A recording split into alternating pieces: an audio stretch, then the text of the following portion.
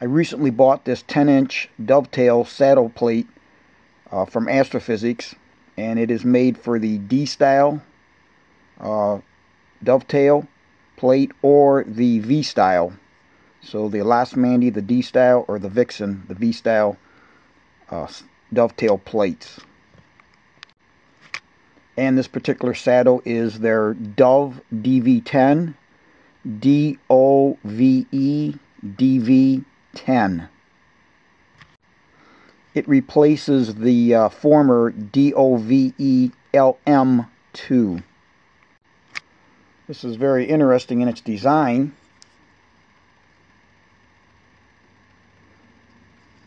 As you can see,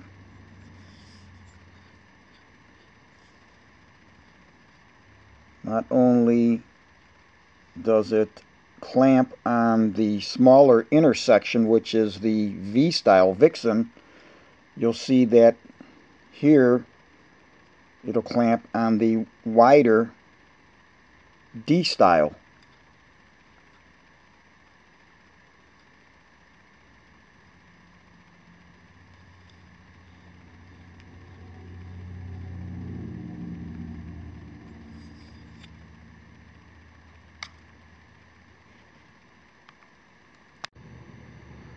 Okay, let's put a D-style or the V-style dovetail plate in here.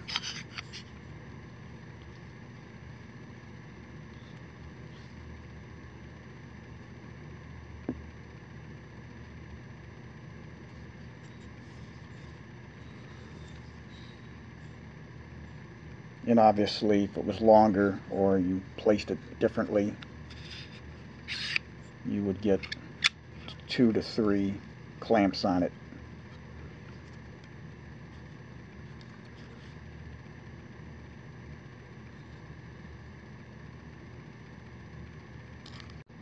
And here's a plate that goes into the D style.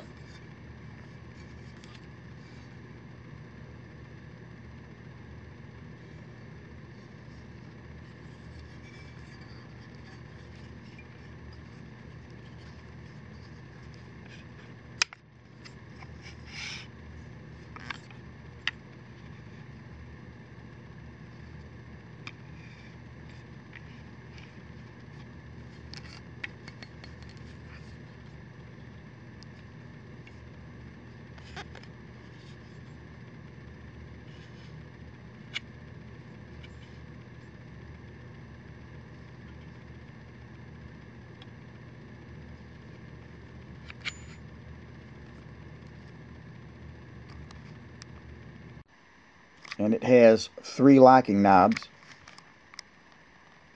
and you can also use a Allen head hex wrench 3/16 if you want to torque it down just a little bit more. Now the design is interesting here of the mechanism. So we'll take the knob off, and you can see it includes a brass washer, and you'll notice that it's offset here so that this mechanism, the dovetail locking device, it can't rotate. Okay, so there is no other thing required. You don't need to have any kind of a spline in here or anything to keep it from rotating. It can't.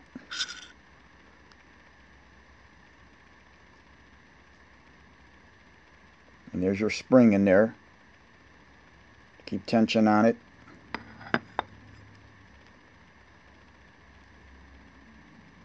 And here's your dovetail clamp.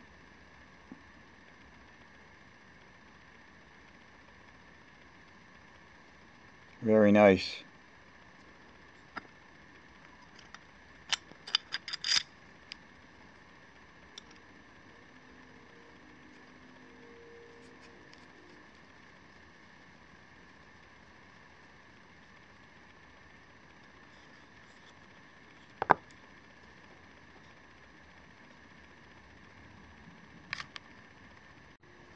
And let's take a look at the back side.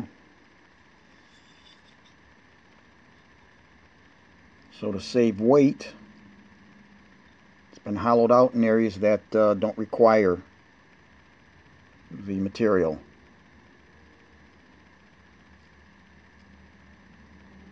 And anybody that owns Astro-Physics equipment, be it mounts, telescopes, accessories, they know the exquisite machining that goes into each and everything they do. I'm always amazed.